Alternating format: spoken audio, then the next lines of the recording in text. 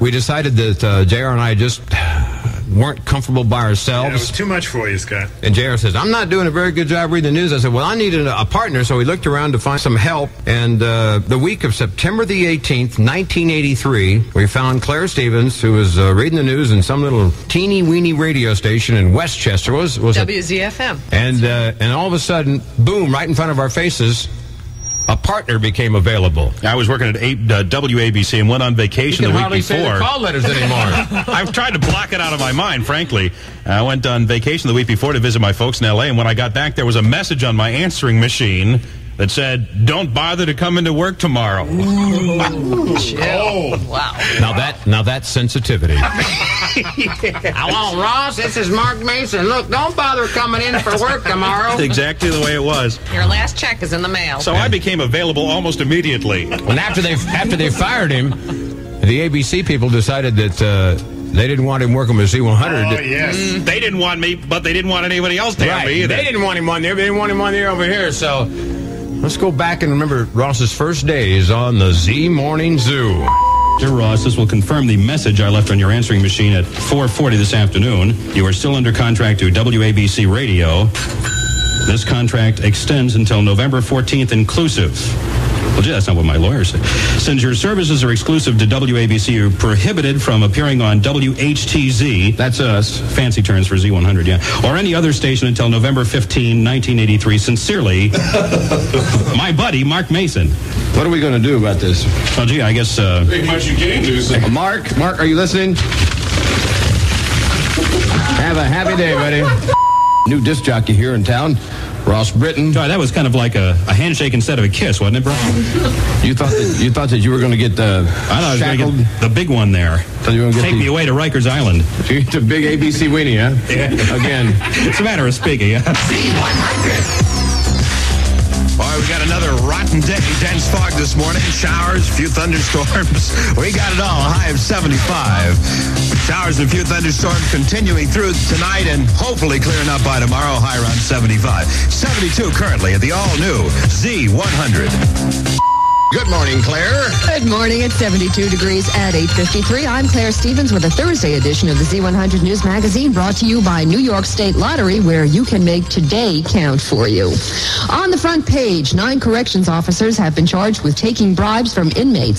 JR's next with the Z100 Sports. Z100 Sports. Good morning. Mike Bodecker came to the rescue of the Orioles by pitching a 3-hitter. The Orioles tied the World Series 1 apiece, beat the Phillies 4-1. Today is a rest day. They'll play Game 3 tomorrow in Philadelphia. Well, it's official. The Mets have signed AAA Tidewater manager Dave Johnson as the new manager of the Mets. Exhibition basketball last night. The Bullets trounced the Nets. Dense fog this morning with showers.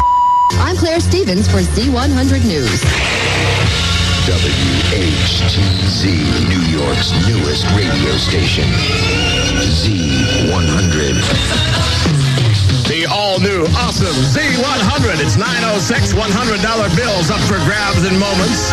Stand by to win on the Z Morning Zoo. Happy birthday, Z100. From Brett Michaels and Ricky Rocket of Poison. Hi, this is Mick Jones of Foreigner. Happy birthday, Z100. Hi, this is Vanna White. Happy birthday, Z100, and congratulations on being New York's #1 radio station. Studio lines are open for those free 5th anniversary Z shirts. In Newark, New York City.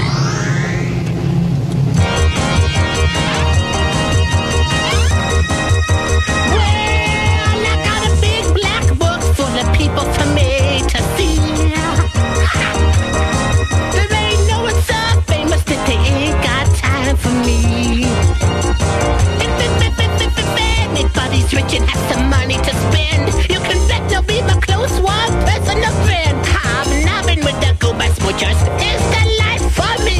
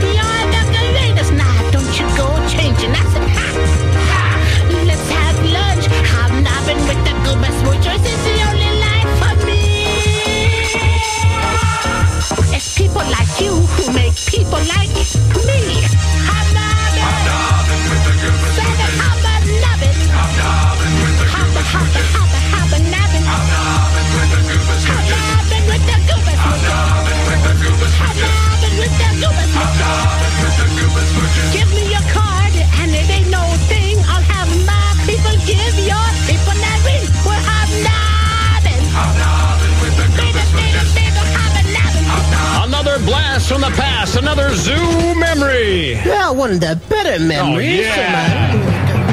This is the Z100 5th Anniversary Birthday Spectacular, live on WHTZ. 8:03, Scott and Ross and Jonathan B. Bell remembered a very special day in zoo history. Yeah, Scott, that was the day a New York lottery winner went to cash in her ticket at a little gift shop in New York. There was some dispute about how much money she was to be paid, and during the course of the discussion, in a rash moment, I called the guy a dummy. I think it was a schmuck that you called. It wasn't quite a dummy, was it? and what happened, though, was he happened to be listening, and we heard this call. Well, it was a lady that did not. She had trouble speaking English, and she went into his little store to get her money from the lottery. And here we go. Good morning, Z100 Complaint Department. Hello, is this the radio station? Yes, this is the radio station. This is the Z100? Yes, Z100, sir. Please connect me to the zoo cage. The zoo cage? Yes, I'm having the corrections in the story that you have just been broadcasting. Which story? The story about the lady who's winning the lottery ticket. Oh, the Long Island lady, Dora Montez? Right, there's the corrections in the story that you have been reporting. Well, my name is Scott, and this is Ross. We're the announcers on duty, sir. How can we help you? Well, my name is Jamish Patel. Your name is Jamish? No, Jamish, please get this right. Jamish Patel. Scott, I think it's the dummy. Wait a minute. You're in the paper. Wait a minute. Is it Jaymesh? This is correct. Jamish Patel. Oh, yeah. You're the guy that... behind the cash register there. You sold that lady the Lotto 48 ticket. That's correct. The famous person. Jamish, the famous person. That's correct. Jamish Patel. Please get this correct. Patel. Please get this correct. What did we get wrong? Well, she's buying the ticket from me. She thinking she comes in the store last week. She buys the ticket. She's only picking out 4 of the 6 numbers, but she's actually having them all right. Oh, she thought she had 4 of them. And she thought she has 4. She's getting them all, and she's jumping up and down. She's getting mad because she's wanting the $49.50. You didn't give it to her, did you? I did not give it to her. I'm trying to tell her that she is a millionaire. She's keep going, no comprendi, no comprendi, no comprendi. Well, she doesn't speak English. I don't know what this. I'm saying enough with the no comprendi. I'm saying you are no millionaire. If you do not pick up the ticket, forget no comprendi. No compassion. No comprendi, no millionaire. Right. I got you, Mr. Patel. Please get this correct, Patel. All right, now, Dora Montez thought she won $49.50 in Lotto 48, and you were trying to tell her that she won $2 million. This is correct. She gets up. She's storming out. She goes home. Wait, she goes home without the money? She goes home, no money. She gets home. She does not take anything. She told her children, the man does not have enough money to pay me. She thought that you didn't have enough money to pay her the $49? Of course, I have $2 million lying in the cash register. She thought you only owed her $49.50. Well, the kids are coming back. They're coming. She's coming. Everybody's jumping up and down. No comprendi, no comprendi. I bet they comprende. They're saying, where is the $2 million? And here I'm trying to tell them I'm not a bank. I'm trying to sell them to the Williston Park branch to get the money. Right, to the lottery office. She thought you were supposed to pay her the $2 million. She thinks what am I, a bank? I don't have the $2 million. I can just give them $2 million. The store, I'm making a good living, but not $2 million. So you run. How long you own that Great Neck gift shop, sir? I've been there for 2 years. It is a very good store. Right. Well, you know something? I got to stop for a second and take my animal hat off to you, sir, because you're an honest man, Jamish Patel. Jamish Patel. I got you. Someone else someone like, I know a lot of people are just giving her $49 and taking the ticket and said, have a happy day, and Dora Montez would have smiled and gone home, but you didn't do that. Yes, my wife would have done that. Right. But I have a question for you. Yes. Who is the person who's calling me a schmuck? Well, I didn't, sir. That's not what he called you. He called you a dummy, Scott. A dummy. That was John Bell, B-E-L-L. Jonathan Bell. Right. B-E-L-L. Bell. I'm writing this down because this is not good. How many people are listening to this program on the radio? Yeah, just almost 3 million. Oh my goodness. And you're on the air too. Oh my goodness. Well, while we are talking, may I tell you about some of the wonderful things that we are having at the Great Neck Gift Shop? You mean besides lotto tickets? Besides the lottery tickets, but not everybody is going to win the 2 million. But if they come, they will see many wonderful things. Like what? We are selling dogs that are moving their heads back and forth. Oh, you can put them in the car. We have the Garfield with the suction cup feet you can put on the window. Jamish? We are selling Shea Stadium with the snowstorm, with the snow is coming down. Jamish? We have Silly Putty in many different colors. I think John Bell was right. We have the largest collection of Super Balls in the entire state. It's been nice talking with you, Mr.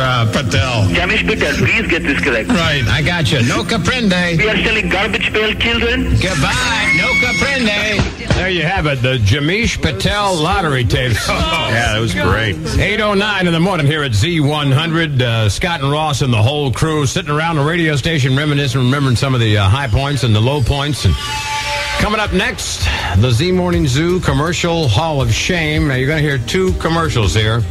First, you're going to hear a campaign that I personally designed for Bob Martiri and Hillside Betting. And to this day, it remains one of life's great mysteries to me as to why this campaign never worked. Was that the Cowboy Bob or something Cowboy like that? Bill, Ross. Yeah. And this lasted about 2 weeks on the air, and I personally wrote and produced these commercials for Hillside Betting. And to be honest with you, as you'll hear, they are brilliant. Creative works of genius, Scott. Unfortunately, the folks at Hillside Betting really didn't understand sophisticated marketing at that time, so they canceled the account back then. So you hear Cowboy Bill, and then that will be followed by our famous Tropicana commercial, which was, it got started one day when I was supposed to do a two-man commercial with Ross, and he was out playing tennis or playing with something, and he wasn't here, so I did a commercial, and I said, right, Ross? And JR went, uh-huh. So that's how that got started, and finally they didn't like that. So ladies and gentlemen, welcome to the Z100 Hall of Shame. And now here's Cowboy Bill and his horse Herman for Hillside Betting. Well, good morning to everybody, all you Cowboy Bill fans out there in radio land. It is me, Cowboy Bill, your singing radio bronco buddy for Hillside Betting, the East Coast's largest betting chain. Go over and tell them Cowboy Bill sent you by to take a look at one of them discount, low-price, Sealy Posturepedic mattresses. Got a letter here today from a lady in Eagle Beach, New Jersey. Said, dear Cowboy Bill, how come y'all never do no songs about Johnny Cash on the radio show? Ma'am, here's one for you.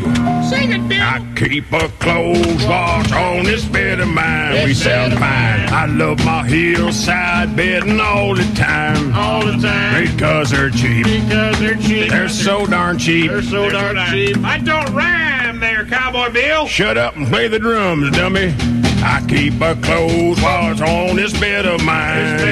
Hillside Betting, sponsors of the Great Bet Race for Jerry's Kids. Hi, this is the normal one, Scott Shannon. And the other one, Ross Britton, for Tropicana Pure Premium Orange Juice. Ross, I'm so glad you're here with me today because we've been getting a lot of requests for that dumb little noise you make in the Tropicana commercial. I'm not doing it, Scott. It's demeaning. Now, Ross, we could get just anyone to talk about how Tropicana is made with just the juice from oranges with nothing added. No preservatives, no water, and no sugar, but not just anyone can make that great noise you make. No dice, bozo. I have my image to think about. But, Ross, they don't want just anybody off the street to talk about that delicious Tropicana Pure Premium Orange Juice, the only juice made from just juice. Forget it, Scott. I'm a man of principles. Come on, Ross, just one time.